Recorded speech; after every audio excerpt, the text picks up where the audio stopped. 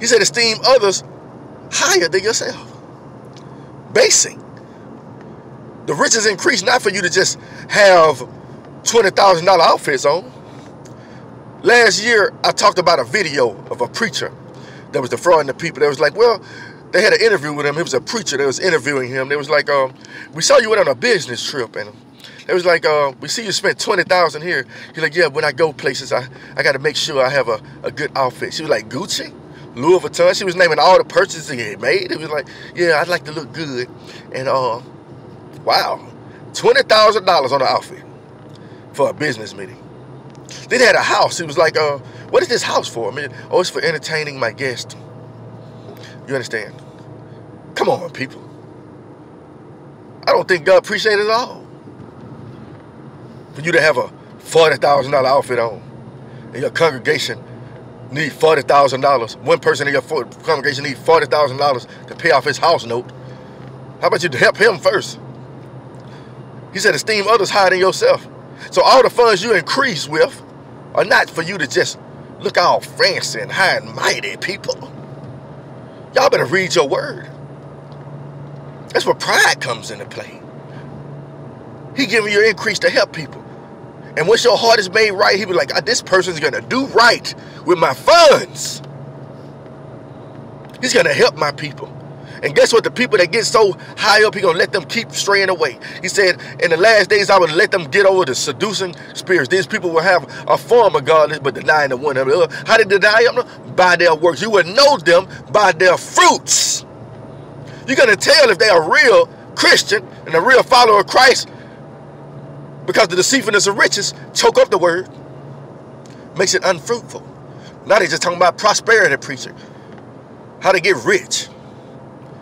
They start forgetting how to get rich in heaven. He said every good gift and perfect gifts come from above, from the Father of lights. You understand? He also said be content with things that you such have. So if your mind is set on being super rich, you're not content. You're going against the word. Do the math, people. Read your Bible. Study to show yourself approved. God is not giving you increase for you to be puffed up with a big head. You know what happened to Satan? God gave him the gift to be over the angels, a good singing voice, and all these things. And he just started getting puffed up with pride and high and mighty and try to excel himself above God, wanted to be God. Behold, I say you are gods, but you will die like men. He's trying to tell you, don't do that. Do not put yourself up there like Satan, because behold, I beheld Satan fall like lightning. Why did he fall? Because his status increased and he got the big head. Do the math. Don't let your status lead you to hell. Because it's not about you, old man. It's not about that fancy car and them jets and stuff like that. It's about helping people, helping God's kingdom. Jesus said, if you desire to be great in the kingdom of heaven, you must be least downhill. Read the word. Read the word. You have to know it to understand it. Stop letting them preachers tell you God will give you everything you ask for and leave it at that. Because I'm not going to tell you that.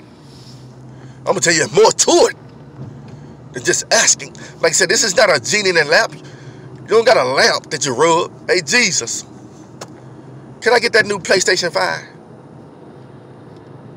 Nope. Doesn't work that way. Am I saying you can't get a PlayStation 5?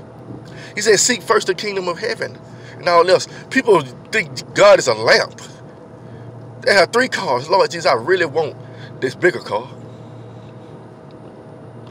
People are not content, covetous. They're not willing to help others. They won't increase riches, but they ain't willing to help nobody. How are you helping God's kingdom if you're so stuck up on yourself? I had to learn this the hard way. I had to fall a few times to get that pride out of me. You understand? Listen to the word of God. God wants to increase his kingdom. If that involves increasing you, it still involves his kingdom. You got to think about it. If he's increasing you, he's increasing him. Because he wants you to glorify him, not yourself. Don't be like Satan. Don't be so high-minded. It's going to lead to your fall. Because God does wants to bless you financially for his kingdom. Just keep that in mind. Know the truth, seek the truth, learn the truth. I'm glad God has given me the gift to understand the word and spread it. But he has a gift for you too. He has something for you to do for him. Step into the harvest. Step into your purpose. And everything you need, according to God's kingdom, will be added unto you. Have a blessed day.